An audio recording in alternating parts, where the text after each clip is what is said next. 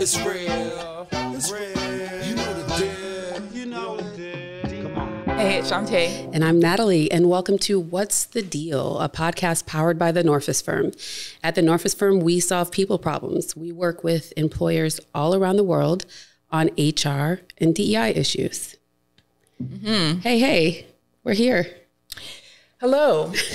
Happy to be here. This is going to be a great day. It's going to be a great day. And I think because today we're really pushing on some issues that are always out there in the periphery, but we realized, hey, we need to give some light here. Mm-hmm. Today, we have a guest that I told Shanté before I was going to really work on not being weepy because our guest has had like probably the most impact on my law school career. So I'm really, really happy to introduce Professor Alberto Benitez, who is the director of the Immigration Clinic at the George Washington University Law School. We had a whole like first week of school that you had to put the in front of. Oh yeah, it was like a really big deal. Is that a thing now in higher ed? Well, I don't know. It was a thing there. Oh. Yeah. You said now, girl. This was decades ago. So yeah. You had been practicing in law for a very long time. Yeah. I forgot. How old you were? Always take it to a place that it doesn't need to go, but here we are. So the thing that is near and dear to my heart about Professor Benitez is really many things, but I chose to go to GW for the Immigration Clinic. And the immigration, because right before I started law school, a very, very dear friend of mine was removed, also known as deported. And in my mind, if I got into GW and got into this immigration clinic, I could somehow get her back, which was, I quickly learned, very naive. But I did get into GW. I got into Professor Benitez's Immigration 1 class, which was really, really hard. And it really opened my eyes to the fact that we are given such bullshit views on how easy it is to come into this country. Like if you watch the news, it makes it seem like you just have to like get on a plane and come and that's it. Right. But what became really clear in going through all these visa categories is that, it is really not that easy to get into this country and to stay lawfully. And so Professor Benitez is a tough love kind of professor. And his clinic was at the time, I don't know if it is now, but a lottery. So you could apply for the clinic, but it didn't mean you were going to get in. And so the day that the results came out, I walked over to the clinic and they were up on the door and my name was not on the list. And I could remember the tears like welling up in the back of my eyes because I didn't get it. And I knew that my friends that applied were not nearly as interested as me. So like the whole summer I emailed him like at least like every 2 weeks, did anyone drop out? Can you please make space for me? And I think this is the first thing that I learned in terms of at least dealing with Professor Benitez is the importance of persistence, right?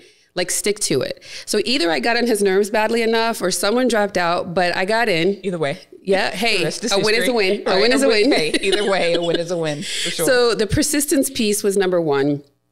I think number two, a really huge thing, I think, and I don't know, again, Professor Benitez can clarify this. At the time, GW was the only law school in the country that allowed students to represent clients pro bono, and he really ran the clinic, and I'm sure still does, as like a law firm. So he let us go out and really figure out whether people had cases and represent them.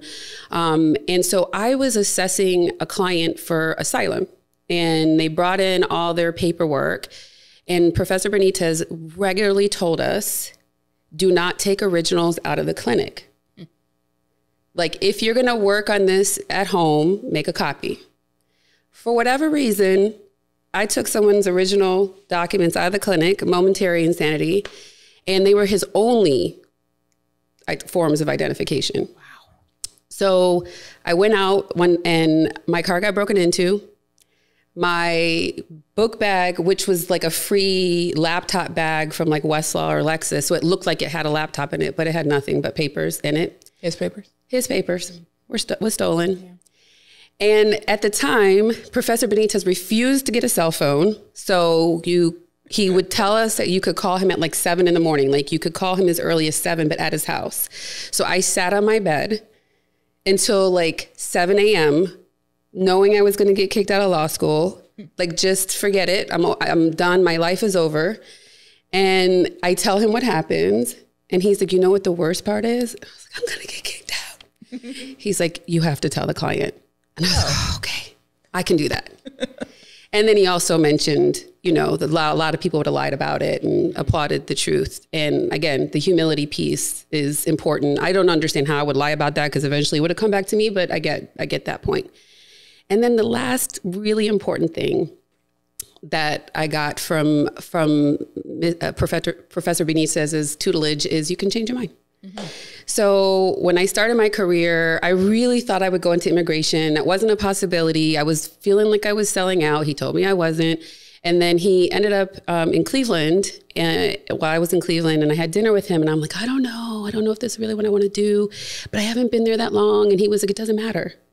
Right? Like if you want to do something different, you can do something different. And I remember that conversation really helped me propel into, I'm going to do something different. Mm-hmm. So thank you, Professor Benitez. We are so happy to have you.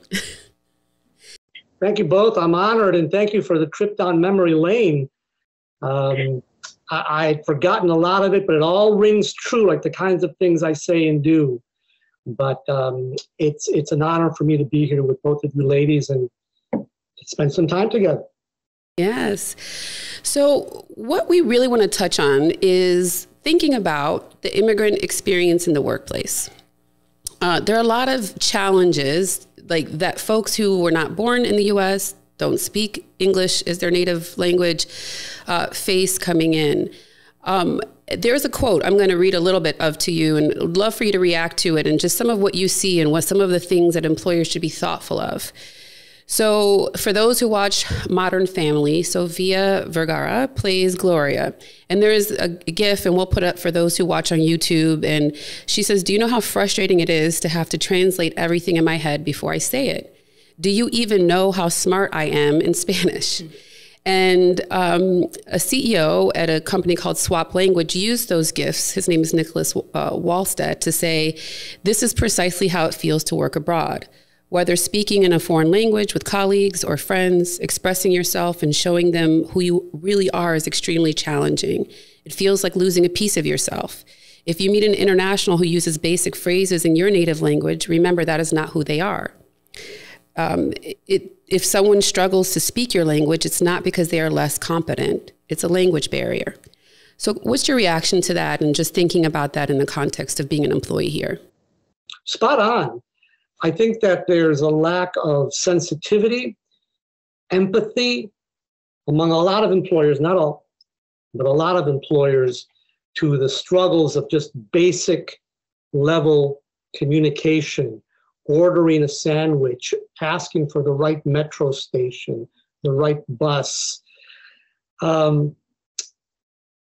The kind of work I do, as you know, Natalie, is what we call humanitarian asylum. I don't do employment-based immigration, so I don't represent big corporations. I represent the lady who just barely got out of Afghanistan because she's a lawyer and a women's rights activist. And in Afghanistan, that's lethal.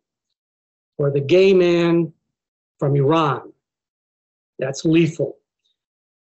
These are smart, both of them are lawyers, by the way, as I mentioned. The lady from Afghanistan is a lawyer. The gentleman from Iran is a lawyer in Iran getting an advanced degree in the US. So they're educated, smart, sophisticated people in their country. But here, they're starting at the bottom, essentially. They can't really practice until they pass a bar in the United States. The concepts are different. The legal concepts are different. And that's someone who has some fluency in English. When we start talking about people like many of them who are at the border, this purported surge that wasn't a surge after all, these are people who are walking through jungles, walking through deserts, dealing with gangs, dealing with cartels, riding trains, riding buses, and they don't speak a word of English. And they're supposed to explain their story to a US government official out in the middle of nowhere. The lawyer from Afghanistan and Iran, they took a lot of time to explain their story to us in our office very calm, with some coffee, with some water. How someone from Central America, say, or from Africa, is supposed to explain their story in the middle of the desert, in the middle of the night, is beyond me. So there's a lack of understanding of basic communication issues. It sounds also like not even thinking about just their starting point, like what it takes for them to even. Oh, no, that does not happen. Because all people do is they're dealing with whatever's showing up in front of them right now. So there's no thought as to how did this person even get here?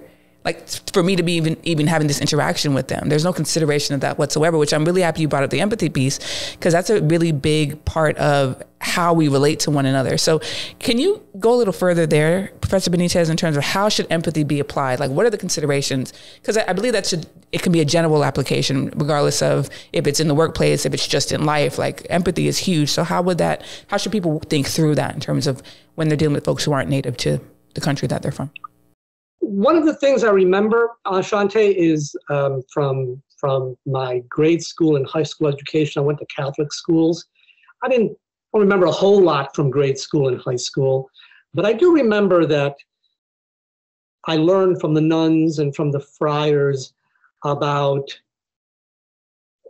being open-minded and recognizing that not everybody is the same, even if people have traits and characteristics and customs that are not mine and that I don't identify with or necessarily even adopt.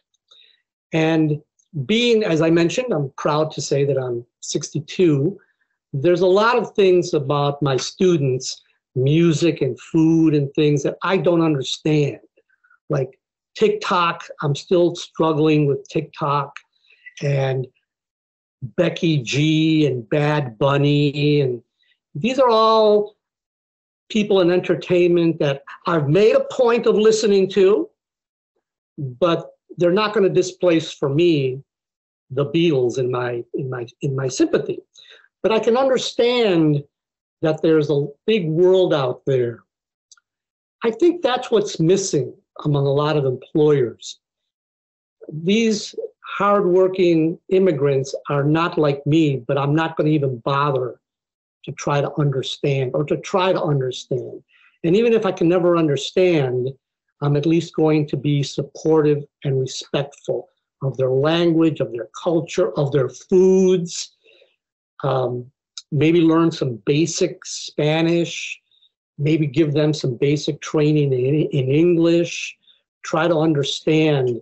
And I think this difference, this lack of ability to understand difference, to me is all about empathy and understanding that the world is not just like me. And I wish there was more of that at all levels in our society, and certainly in dealing with people who are not from the United States. I think that it's interesting because I talk a lot when I do harassment and discrimination training. I talk about some of these little small things that are actually really big things that can cause people to feel excluded. Food is a big one.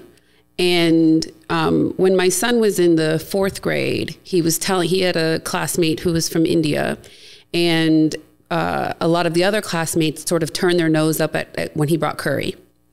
And so I got permission from his teacher to come in and do like an unconscious bias training, but tailored to 4th and 5th graders. And I brought up sort of the example of not speaking ill of other people's food. Even if it's not normal to you, it's normal to them. And it's like your view of normal is not the only view, right? Yeah. And he talked a lot about how important curry was to his culture, not just the flavor, but just how important it was. And it was really cool because, again, even these young children can have these conversations and be able to see stuff from a different perspective. But what's your perspective on your normal isn't the only normal? Well, I do think a lot of it has to do with the fact that people have to be willing, in this case, for example, I'll speak about myself. I have to be willing to accept that the world when I was a high school or a college or a law student is a world that's different now. Technologically, cell phones, foods. I grew up in Buffalo, New York, which is not a very diverse place, but I grew up in a small Mexican community in a city that's wonderful, but it just really wasn't as diverse as I would have liked it back in 1976. But then I left and I saw other parts of the world, met different people, and I learned, I'm proud of who I am and how I grew up, but there's a lot of stuff out there and people out there and foods out there.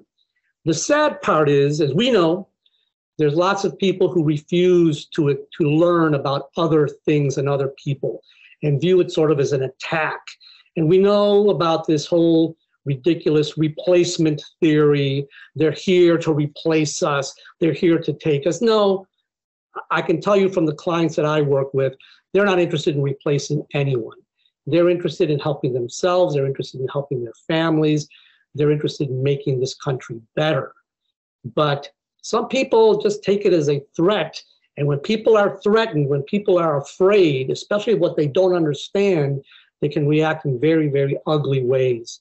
So I love your idea and your action of going to school and using food as a tool to open broad. You may not like curry. You may not like curry, and that's fine. But try it. Try it at least. And then you can make an informed decision. It's delicious for those of you who have not tried curry. It's amazing, by the way. It is. I mean, curry is wonderful. It's not my favorite food. It'll never displace Mexican food, but I love curry. I love curry, and someone wants to take me to curry, I'll go eat curry. But I never ate curry when I was living in Buffalo. It just wasn't a thing. I have a question that I'd want us to really kind of look at and unpack around this resistance to other, right? Especially if we're trying to support and champion cultures of inclusion and inclusivity, and you're maybe supporting that in your workplace or an environment, wherever you are, and you see the resistance that some of your colleagues face from others, and you're someone who's trying to support that. Like, what are some of the interventions? What are some of the things that you can do as someone who supports inclusivity, who wants to support folks who aren't native to the country, and see the resistance that they're facing from maybe colleagues about wanting to really understand their experience? Sure. Well, one of the things that I think is very important, and I push this continuously, is that I think, for lack of a better description, persons of color, diverse communities, however you want to describe it, we need to be in positions where we can make decisions about policies, about procedures. I think too long we've been in positions where we are advocating for changes. And it's a very different to be sitting at the table and say, no, I think we should do this, and I think we should do that. And you know what? We're actually going to do it. So, for example, the example that Natalie gave about admitting her into the immigration clinic, that was a decision that I made. I made a conscious decision to admit Natalie. If I wasn't in the position to be making that decision, perhaps another director of the clinic wouldn't have admitted Natalie. As a director of the immigration clinic, I'm the one that sets policy, what kinds of cases we're going to take, which kinds of cases we're not going to take. We recently wrote a comment to a federal regulation that we opposed, and we wrote the comment and we submitted it to the federal government. If I was a different person, perhaps I wouldn't have written that comment or asked my students to write that comment. We need to become deans of law schools. We need to become CEOs of companies. We need to become CFOs. We need to become presidents of the United States. We need to become chief justices of the Supreme Court.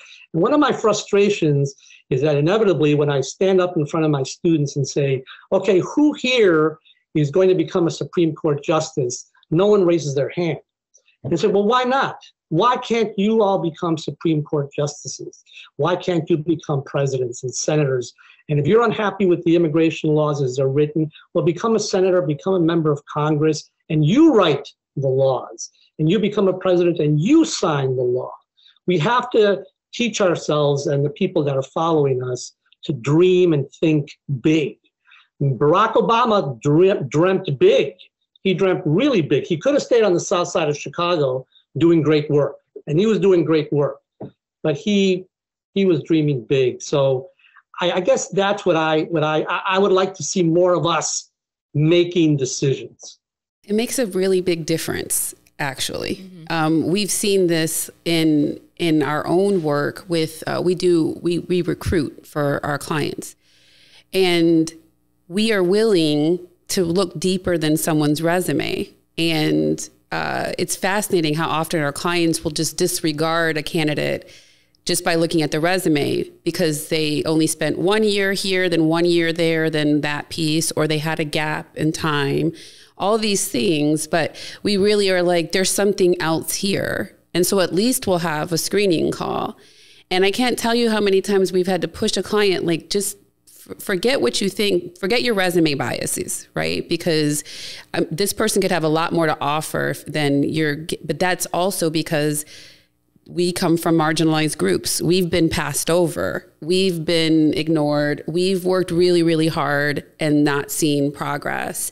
And so being in that sort of position of influence, to be the first person looking at the resumes and saying, I'm not going to look for something that's, because anybody can write a good resume. And that's the thing I think people forget. And a resume is like a snapshot of who a person is. And so, but being in that position, we've helped clients see and hire candidates that they would have totally passed over.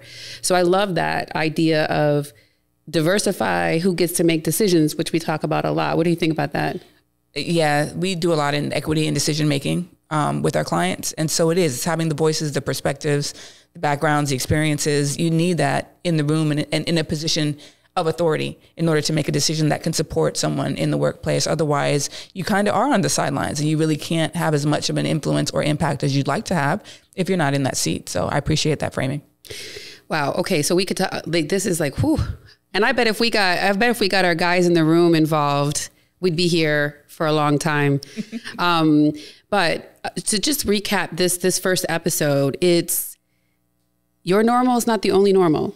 And trying something different, whether it be food or perspective or the like, is not an attack on your identity. In fact, it can probably improve, or at least improve who you are as a person. And lastly, we need representation that isn't just having bodies of color in your building, but having people of color, people from marginalized groups in positions of influence, whether it's the ability to hire people, make certain product decisions or service decisions or whatever the case may be is change. That's how we change these systems, right? That we talk about a lot. Don't forget the empathy. Oh, right. I mean, how could I? You'd never let us forget. And empathy. Yes. So we have one more episode with Professor Benitez. Really excited about that. We're happy to have you here, and stay tuned for the next episode. Here it is. Diversity, equity, inclusion, and leadership. That's the deal when you know what you're dealing with.